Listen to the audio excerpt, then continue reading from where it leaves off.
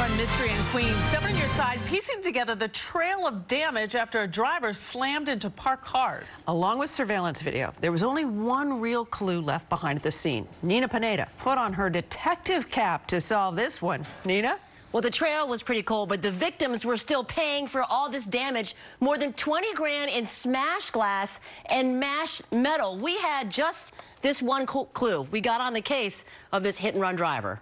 He guns it. Joe Ceriello estimates the driver of this car is probably going over 20 in reverse. Watches the car going backwards, manages to hit two cars each on opposite sides of the street. His neighbors woke up to a mess. Their cars mauled by the crazy 3 a.m. loop-de-loop. Very violently, and then drives off. 3 cameras caught almost every angle, including the driver walking around before beginning his ring of wreckage, but leaving something behind. This is their side mirror. You see it getting knocked off in the video, and that's not all he saw. The green Toyota, missing the side mirror, scraped up on the side going by. But no one caught the license plate number, sticking the victims with thousands in insurance deductibles. So we started looking for the Camry. I am trying to locate the owner of this vehicle. It was towed here on November 11th. But the manager at Mola Auto Repair was mum. I just need the license plate number and the phone number.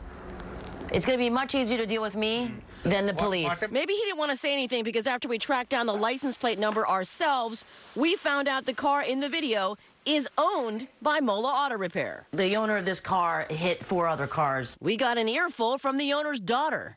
Some crazy employees, I'm sorry. She admitted the crashed Camry was her dad. He owns a car repair. Car repair, okay, so it's this is one of his cars? Yeah, he's in his office right now. But when we went back, her dad had ducked out. We were here last week asking questions about the Camry. Yeah. And everyone pretended they didn't know what was going on. Later, we got the owner on the phone. He gave me his insurance information, plus said he would cover all the damaged cars' deductibles. You've got a lot of tenacity. We all thought there was no hope. Everyone gave up. I just want to say thank you to 7 on your side. You've done everything. We would be nowhere. Oh, Nina. Okay, so the owner of this car this side mirror was once attached to said the employee driving that car didn't tell him he had 4 parked cars. Instead, he told his boss he was the victim of a hit and run. And then he filed a police report saying that he was the victim of the hit and run. Regardless, the owner of this car said that if the insurance doesn't pay, he will pay out of pocket. Well, if not, I know you're going to be right after him again. Way to go, Nina, tracking them down. Nina. Thanks.